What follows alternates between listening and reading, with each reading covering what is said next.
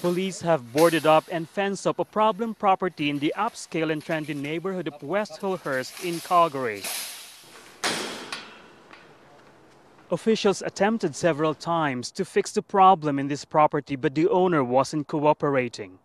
There was drug trafficking going on from this house, at the house, in the community, not only by him but by his associates.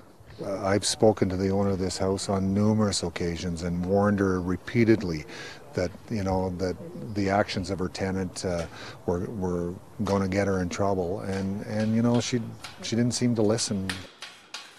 Some neighbors in the area are happy and relieved that this property has been shut down, at least temporarily. I don't want to see this in my neighborhood, so whatever they need to do to rectify the situation, I think is good.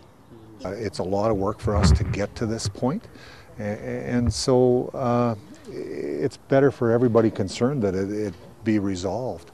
But she wasn't willing to do that, and so we have the fence. After 90 days, the property will be returned to the owner, but she must fix all the problems associated with it. For Sun News, I'm Renato Gandia.